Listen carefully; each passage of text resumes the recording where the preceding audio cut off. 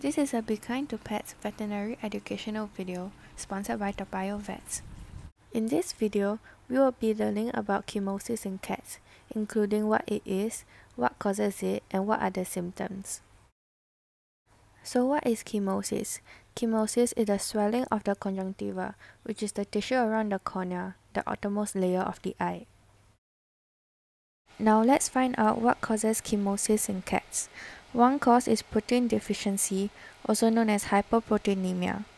Cats require high levels of protein in their diets, so it is important for cat owners to monitor or at least be aware of how much protein their cat consumes each day.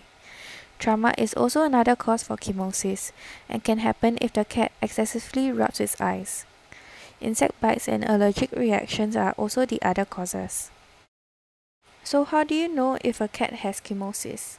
First, the cat will be tearing a lot, and there might be cloudy, yellow, or greenish discharge from its eyes. Its conjunctival membrane will also be obvious and reddened. Let's look at this stray cat that was treated for chemosis at Toa Payoh Vets. As you can see here, its right conjunctival membrane is extremely obvious and also red. Its left eye is what a normal cat's eye should look like. So what happened to this cat?